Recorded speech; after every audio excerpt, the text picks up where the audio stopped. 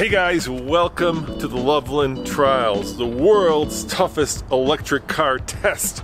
And today we're going to drive that eGolf from here in Boulder at 5,000 feet above sea level up a mountain to the top of the Loveland Pass, which is at 12,000 feet above sea level. And Tommy, why are you holding that generator?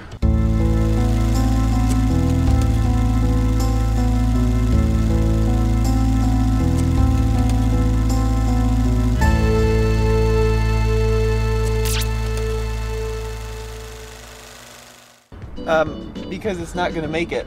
What do you mean it's not gonna make it? Well, it doesn't have a big enough battery. So that's your emergency plan? This is my solution, yes. But let me tell you about the numbers to give you a better understanding.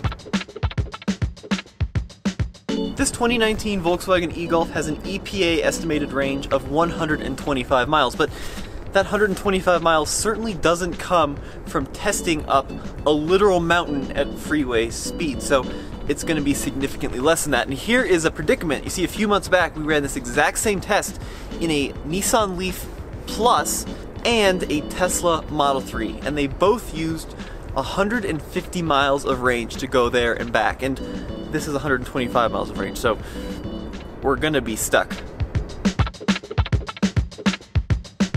Since we're potentially going to get stuck, I am using the Tesla Model X as the chase vehicle for this video because this has a range of 325 miles. So we're not reviewing the Model X, we're just using it as a support vehicle when things inevitably go wrong, which I suspect they will. Alright, Tony, here's your emergency backup. Throw it in the Gulf. No, I'm not taking that. What do you mean? Well, that's your backup when you run out of juice. Yeah, but every ounce counts when I'm going up a mountain in an EV. So why don't we stick that in the Model X and you can deal with it. Alright, so so because this weighs like 50 pounds, you think that's going to make a difference? I don't know, it might. Alright, I'll take it. Seriously, we're having a bit of fun, but we really doubt that Golf is going to make it up to the top of Loveland Pass, which is about 70 miles, let alone up and back. So this may be our only way to get that Golf back home. And the issue, of course, is that this generator, while it will charge the Golf, will do it at about 3 miles an hour. So if he runs out of juice, God, I can't even contemplate how long it would take to get enough energy to actually make it to the top of the pass and back.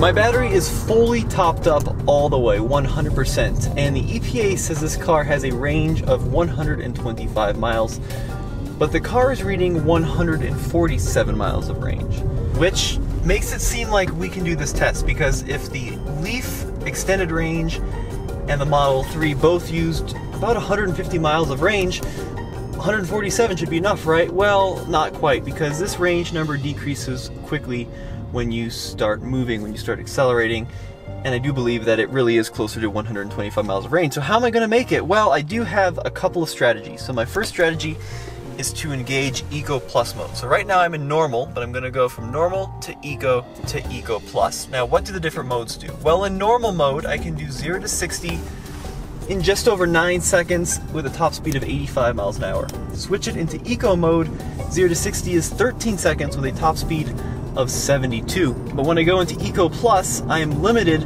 to just 56 miles an hour. It turns off the climate control. It really limits acceleration, and it's going to give me the best range. And you can see here that just from going to Eco Plus from normal, the range has jumped up from 147 to 151. But as we start accelerating, as we start getting on the highway and going up the hill, that's going to drop really quickly.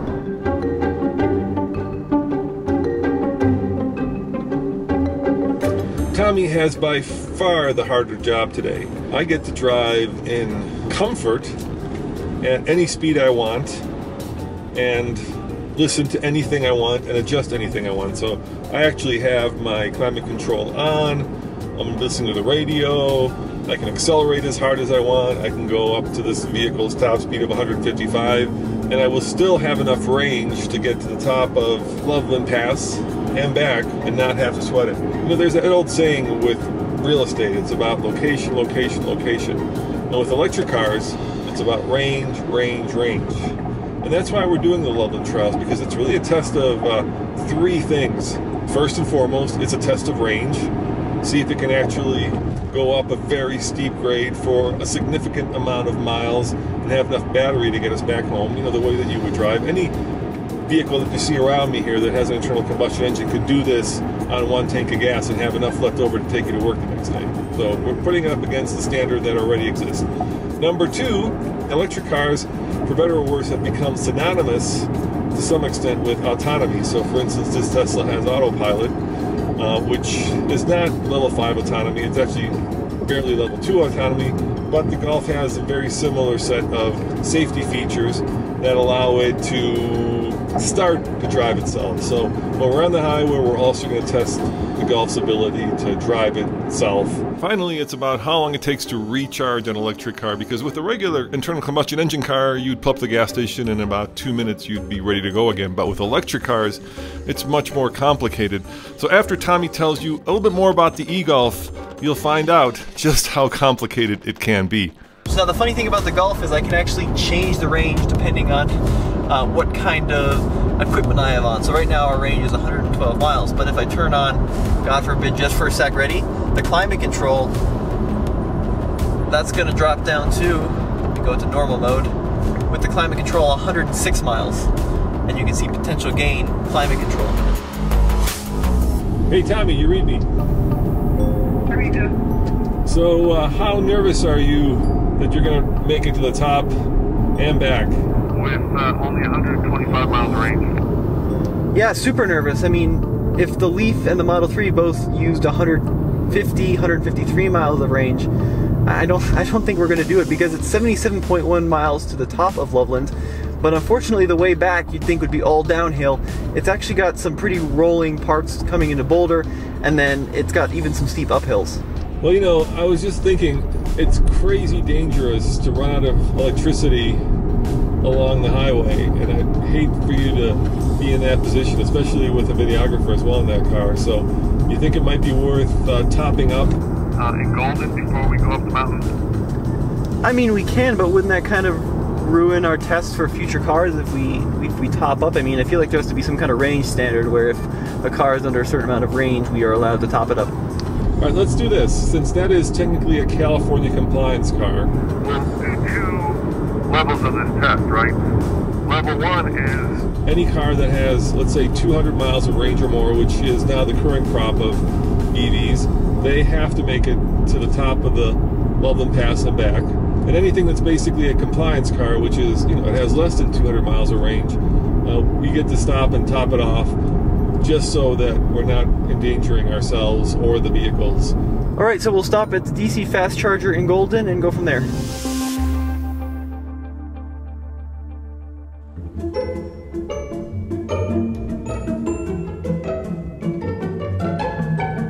So we're here at the Colorado Mills shopping mall, and somewhere in here there should be an Electrify America charging station. The question is, Google does not quite know where.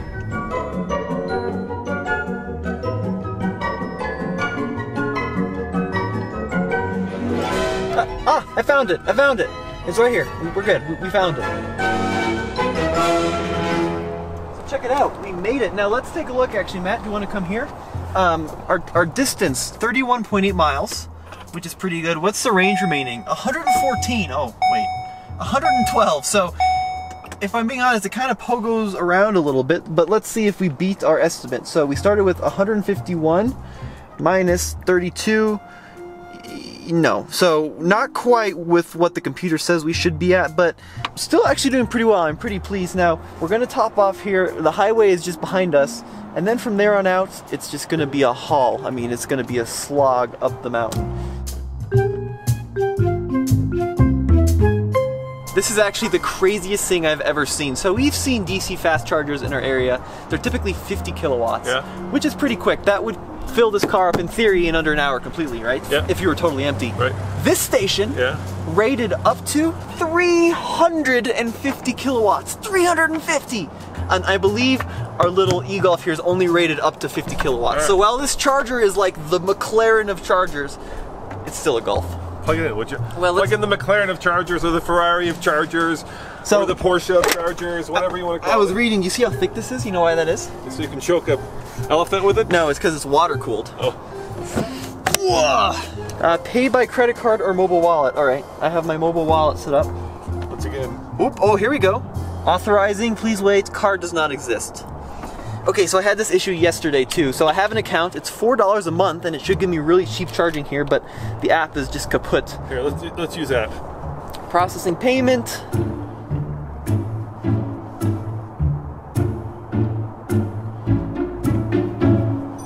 Processing payment.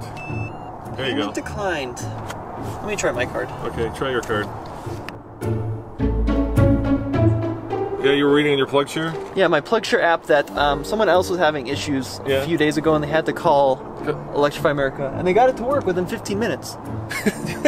This sounds like a commercial for Tesla, for God's sakes. Hey guys, do you have trouble with your Electrify America power station? Will it not process your credit card? Will it not take your Apple Pay? Does your app not work? Well, if so, try Tesla. It's simple. So it's been processing my payment for like 5 minutes, and I worried it stole my credit card info, so I have to call Electrify America. Thank you for calling Electrify America. This is Candace. How can I help you? Hey Candace, how you doing?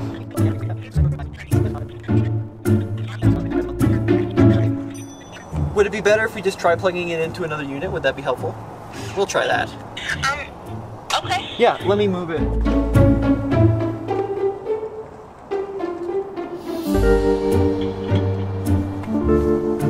Authorized.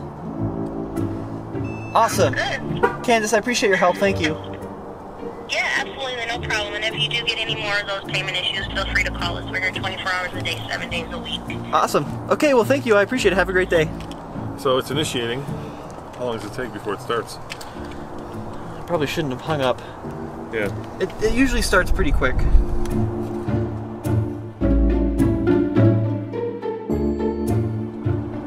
Charging session error. Charging has been interrupted. Please unplug to start a new session. Reconnect. Okay, let me call Candace back. You know what, Tommy? Maybe we'll be driving right back to Boulder. Actually, there's a buzzing sound. I think that's good, Tommy. Is it? I'm hoping that's good. Now there's a... Is that the sound of charging? So look, there you go. So the eGolf doesn't tell me what percentage we're at, but Electrify America knows. So we're at 78%, charging at 33 kilowatts. Let's just be clear. With superchargers, it tells you on my app how many are available. It does that here. Okay. Okay, so it does that. Yeah. And then you just pull up, basically plug it in, and walk away, and it does everything else. Yep. And then when you're unplugged, it charges your credit card. Right. There's no initiating anything, it's all part of it. But this is like a gas station. You know, you go up. Like a very loud gas station. Yeah, but it's easy. Like, it's not a hard thing to do. Dude, we've been here for 15 minutes. Yeah, I mean, there's some niggles here and there, but we got it to work. The important part is we're charging the car. Everything is happy, huh?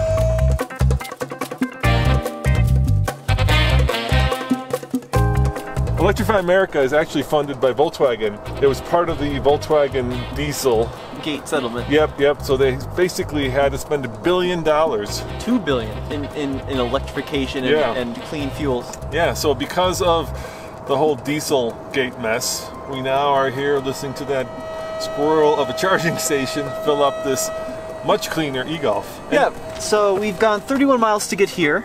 It's 50 miles to the top of Loveland Pass. And then the closest DC fast charger from there is 20 miles in actually Frisco.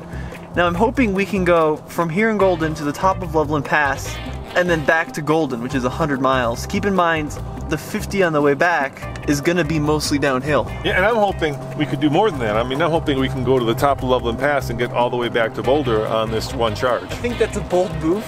I mean, we can try it, but yeah, that's the goal. Look, I think we're gonna be totally empty by the time we get to the top of Loveland Pass. Okay, so our final state of charge here, it looks like 96%.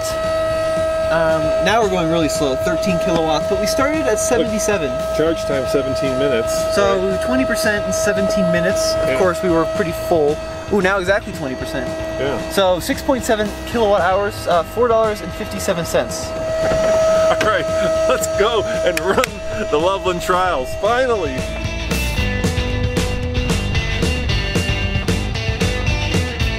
Okay, so we've been on the road for about 3 miles now up I-70. I'm limited to 60 miles an hour in my Eco Plus mode, climate control off, radio off, the most efficient I can make the car. Now we started with a economy of 4.3, and the first 3 miles we're already down to 3.9, and the range is down to 123 from like 143, so we've lost about 20 miles of range in roughly 3 or 4 miles.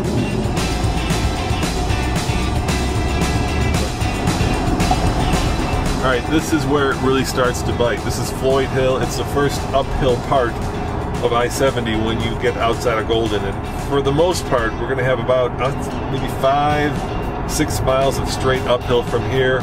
Then it kind of flattens out. Then there's a little bit of a downhill where he'll have the opportunity to actually regen some more power, and so will I. And then once you're at Idaho Springs, it's pretty much all uphill to about 12,000 feet at the top of the Loveland Pass.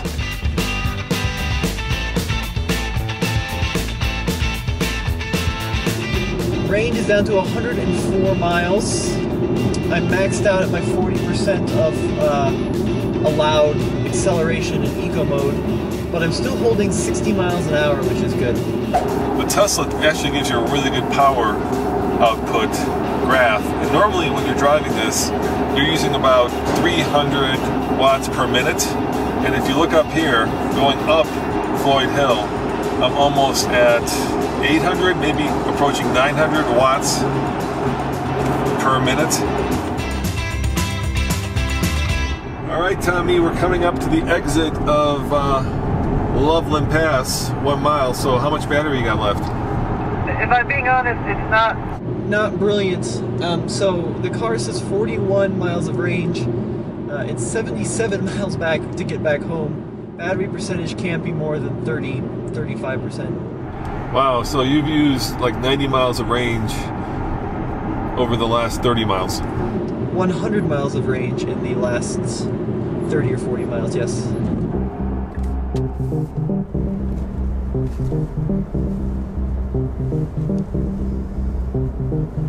Four miles to the summit of Loveland Pass. We have exited the freeway.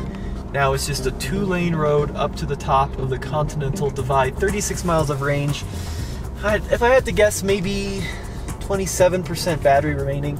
Just driving it very conservatively. On the good side though, we're in the twisties now, and this is where the eGolf really shines, because a lot of people give this car crud because it's a converted gas car that's been made electric. And yes, that does come with problems, but the car they converted is the 7th generation Volkswagen Golf, which is a truly brilliant car. And when you add electricity to it, you get instant torque, you get a immediate throttle response, and you still get the absolutely incredible platform that underlies the 7th generation Golf. It's just such a fun little car to drive.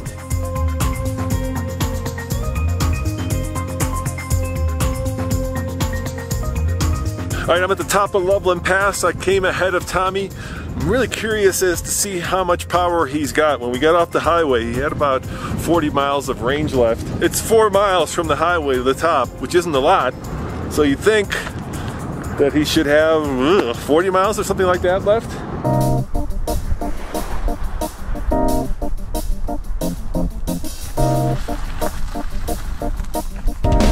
So, what's the verdict, dude? 25 miles of range remaining, maybe 20% battery left. Whoa! So do you think we could have made it up here without topping off?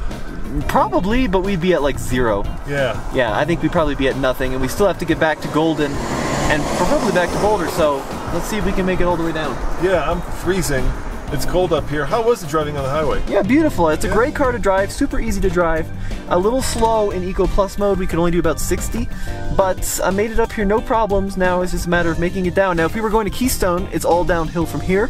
We'd make it no issues, which we probably should do, but we're crazy, so we're going to try to make it back. 77 miles on 25 miles of range. Yeah, it's the Loveland trials, not the Keystone trials. Yep.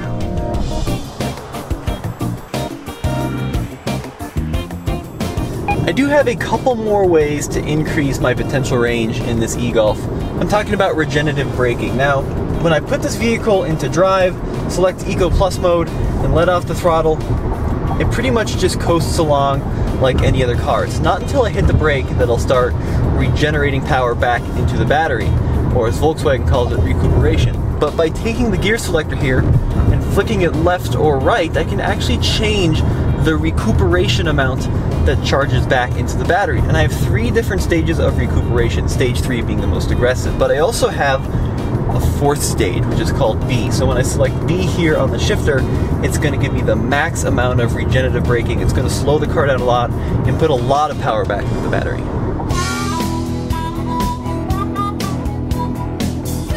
Alright, let me know how you're going and progressing, and you know, the Loveland Trials is also about how well the car does autonomously, an electric car. So on the highway on the way down, why don't you do a little bit of a test to see how that car's lane keep and adaptive cruise control work, to talk about, you know, how it does as an autonomous electric car. Alright, will do. Now the eGolf comes with a whole array of assist systems, or essentially level 2 assistance systems. So lane assist, blind spot monitor, rear traffic alert, front assist. Let me turn on my lane assist and my adaptive cruise control as well, which is just here on the steering wheel. So let's set it to speed limit. Good lane markings, take the hands off the wheel. I'm going toward that lane, let's see if it corrects, which it does. It's keeping me a little bit too far to the left in the lane, but it is holding me. Hands still off the wheel, just ready to take control at any time though. Please take over steering is what it says. Okay, so let me do it for a few seconds there, which was alright. Let's see, is it going to keep turning? Whoa, a little bit of an overcorrection, but it does work. Now, it's not as aggressive as auto steer in the Tesla, and it also loses the lanes more frequently, but this is less of like a level 2 driving assistance and more of a, if you want to just cruise down the highway, still focused on the road, and just happen to veer out for a little bit, it'll catch you system. Alright, Tommy, last downhill heading into Golden. What's your state of charge? Well, I have 32 miles of range left. Well, this is going to be a nail biter, I think, getting to Boulder, because Boulder is probably about 20 miles, but it's also up and downhill. Now try again. It's actually 35 miles to Boulder, to our offices. Let's see how it goes once we get to Golden, and we'll go from there. Okay, well, let's stop at a gas station, and then we'll reassess once we get down this hill, see how much range you have left. Got it.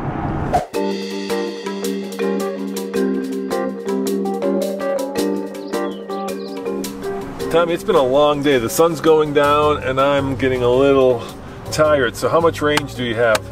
So 51 miles of range according to the computer. We just got down off the big mountain. So now it's kind of rolling to Boulder to our offices, but it's 25 miles, and you and I both know that that 51 miles of range could be 51 or it could be 7. Yeah, that's 51 electric car miles, which have nothing whatsoever to do with like real miles. Look at this though. I mean, we're just barely over the red in terms of our charge state. Oh wow. That's got to be like 10-15% now. Yeah. So it's getting Could be a nail biter. Getting down to the wire for sure. Now I'm 49 from doing nothing. Doing nothing, just sitting here.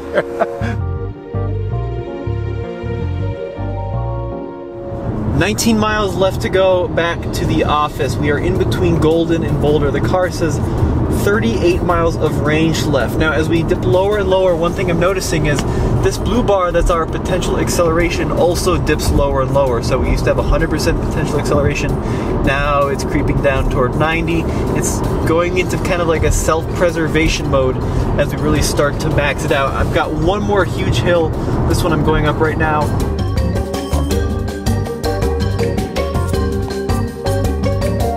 Alright, so we are 7 miles from the office. The car says we have limited convenience function. So it's starting to go into, oh my god, save my soul mode. There you go, I've got a little check mark there. 26 miles of range remaining. I don't know what that is in percentage because it doesn't tell me, but look at here on the screen, energy flow. I've got these little bars, there's 10 of them. I have 2 left, but it's been 2 left for a while now, so I'm guessing it's closer to 15 or 16% of battery remaining. And if I try to change modes, look, Eco and Eco Plus. Normal is now blurred out completely.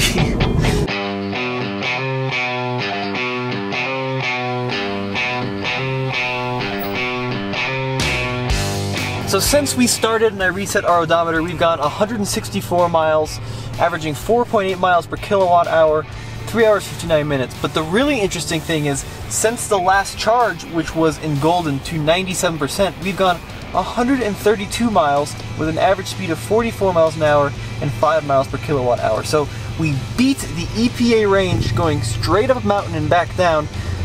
That's pretty cool.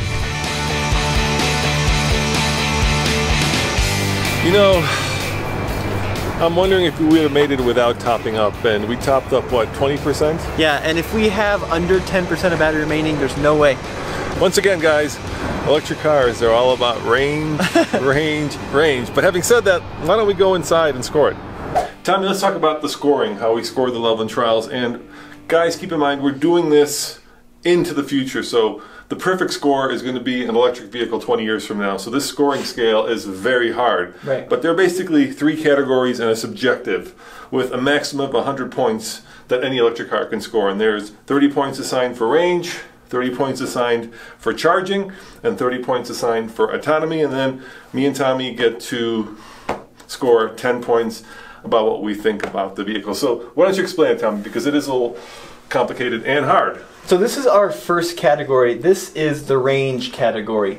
So it's, like my dad mentioned, 30 points possible in this category. And basically the goal is to get back to the office with 300 miles remaining. So the effective range is going to have to be actually well above 300 miles if the vehicle is going to make it back to the office with over 300 miles remaining for a perfect 30 points. Yeah.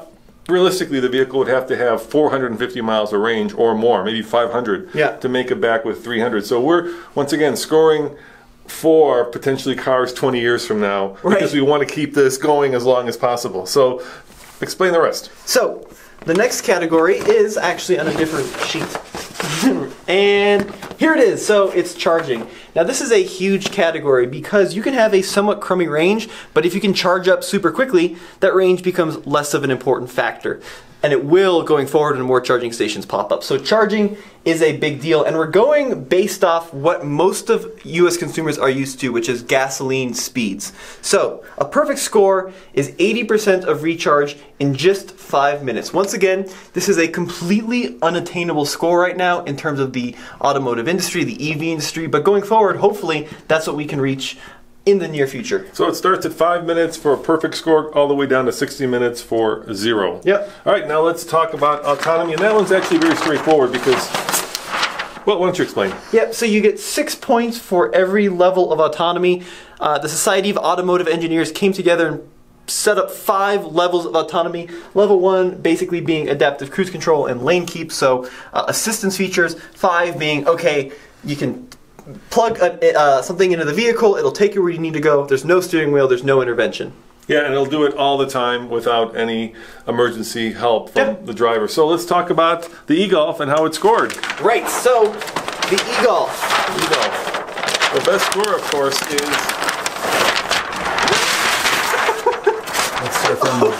Let's start from the eGolf. Here we go, the best score, of course. Let's start from the eGolf. Let's start from there. All right, let's score the eGolf on the Loveland trials. All right, Tommy, we can assign 10 points, right? So now we've got up to 90 points and a perfect score plus 10 from us, so that would make it for 100. So we have to score the eGolf. So let's start with range. Here you go. Right, so range.